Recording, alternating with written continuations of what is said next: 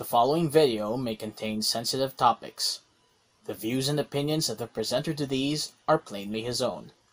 Furthermore, any and all views and opinions of the presenter do not in any way reflect the views, opinions, statements, and advocacies of his personal contacts, his family, his affiliations, and his profession. While the presenter makes a commitment that all content is original, he is obliged to cite references or acknowledge resources mentioned or used in the production of this video. This disclaimer is also written in the description below. Hi everyone, I'm Joseph Riñon, an independent media practitioner, freelance writer, and content creator. And unless you're just looking at my face, napapansin niyo na may bandage sa isa sa mga braso ko. And yes, I just got jabbed.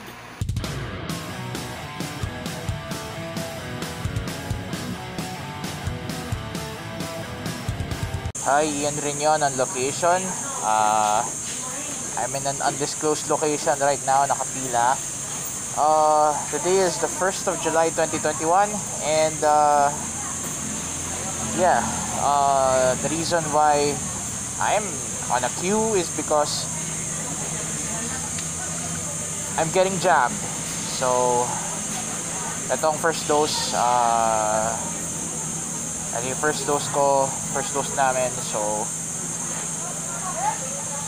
let's see what happens. So to make the long story short, today is the 1st of July 2021. For some it's the beginning of the financial year, some it's the beginning of some kind of year for other people na nagsisimula ng July tapos nagtatapos ng June. Basically this is the mid-year. This is the mid-year. And welcome to the mid-year. So, yun lang.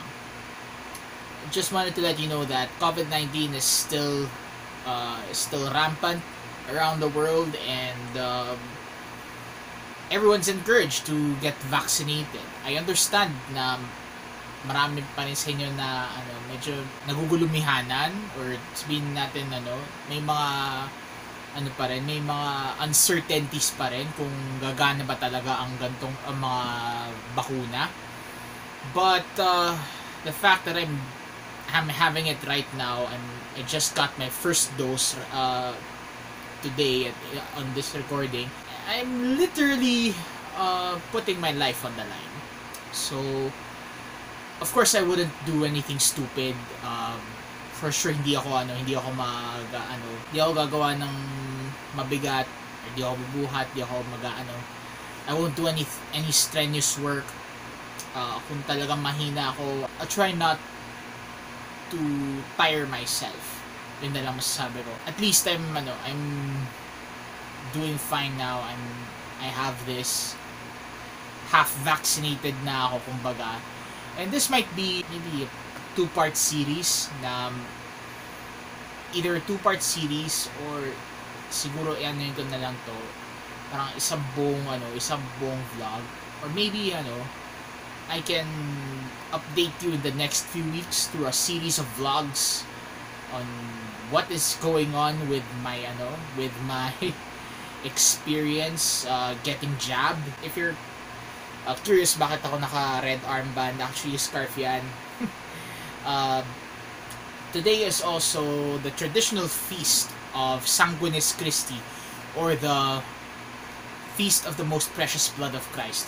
Kumbaga siya, before the reforms of Vatican II, separate feast siya sa Corpus Christi. So long story short, it's Sanguinis Christi today, and nag-t-shirt talaga ako ng pula without knowing it.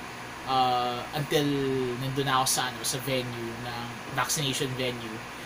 And back here at Intrepid HQ, I just made sure that I have the continuity. So that's that. I-share ko sa inyo yung ilan sa mga experiences or ilan sa mga clips nung experience ko sa first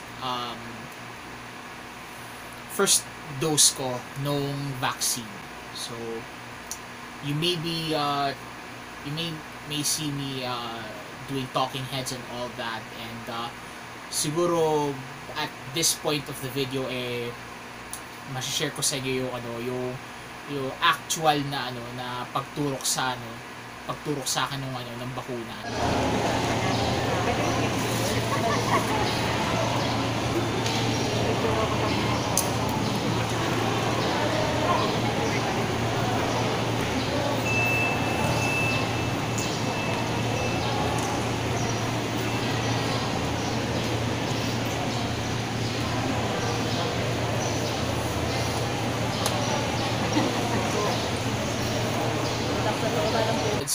It's really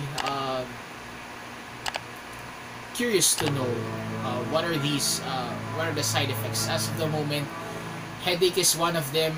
Right now, medyo sumasakit na ulo ko, so at least I'm experiencing the side effects from the get-go. Siguro I might do the whole vlog thing, maybe a weekly vlog or kung kailan ko gusto, but I'm pretty sure that I'm going to vlog the second dose in a few weeks time. Mga kababayan, I understand that some of you are a bit uncertain as well with vaccines that we have right now, dahil ang iba ang iniisip nila na pananggalang yan sa vanilla virus, pero hindi siya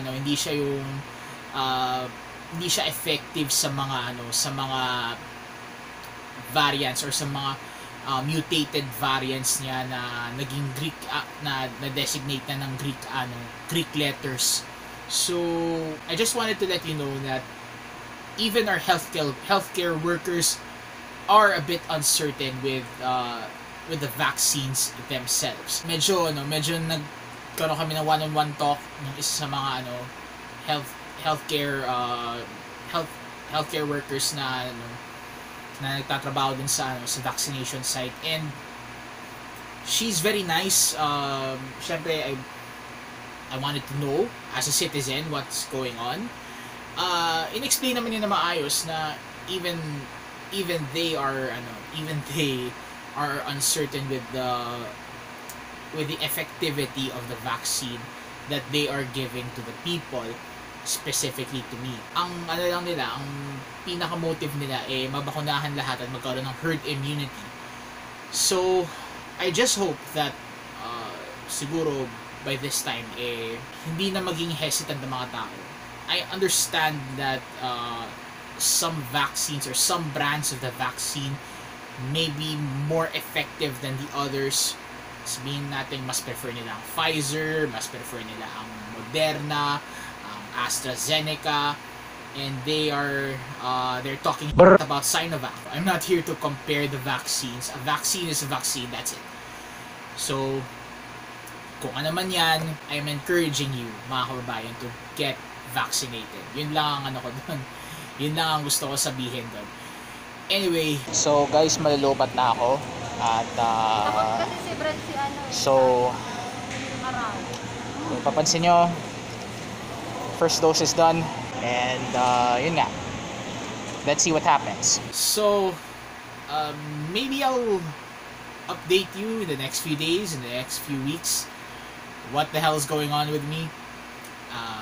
I understand it shouldn't be doing this, but I think now that I've been half vaccinated at this point, I think I should share my own experience with it. So bahala na. As much as possible, I don't want to get into details dun sa mismong ko, kung sino mga kasama ko or saan ako nagpa-vaccinate or anong brand ang tinurok sa akin. Doesn't matter. The fact that I got jabbed, it's a game changer. It is a game changer. Siguro, medyo, hindi ko na alam kung sabihin ko pero mga kababayan, I just wanted to let you know that I hope this works well, and this would be one step closer to getting back to the old normal and not resort to the new. So, sana mapabilis ang